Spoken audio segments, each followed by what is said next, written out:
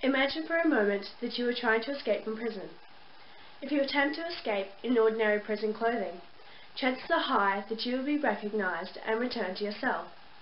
However, if you were to disguise yourself in a guard's uniform, there is a much higher probability that you would be able to escape without being recognized.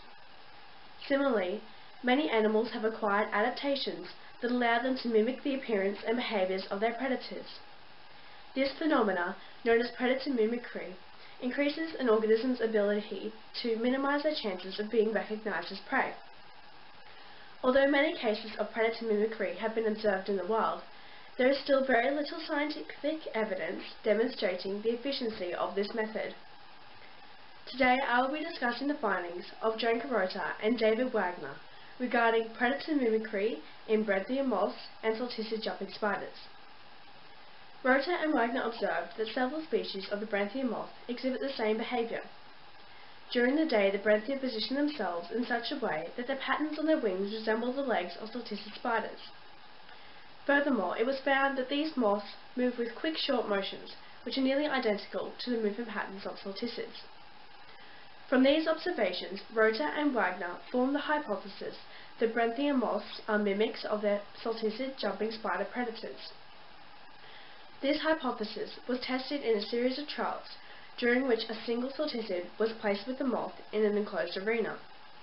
The moths used in these trials were either a Brenthia or a control moth, which did not exhibit wing patterns resembling Salticids or move with quick short motions.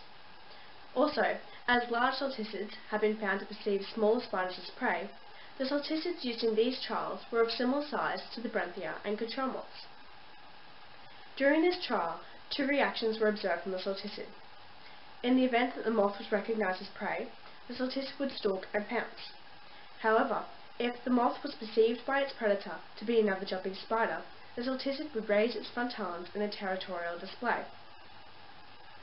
As shown by the results, although none of the Salticids reacted to the control moths, 26 Salticids displayed territorial behavior when placed in the arena with the Brenthia.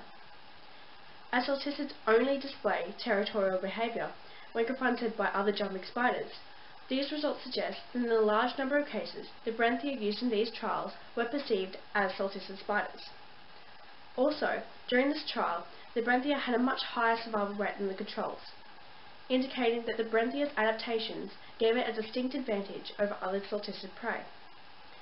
These findings support Rota and Wagner's hypothesis that Brenthia moths are mimics of their Salticid jumping spider predators, and provide evidence indicating that predator mimicry is an efficient means of avoiding predation.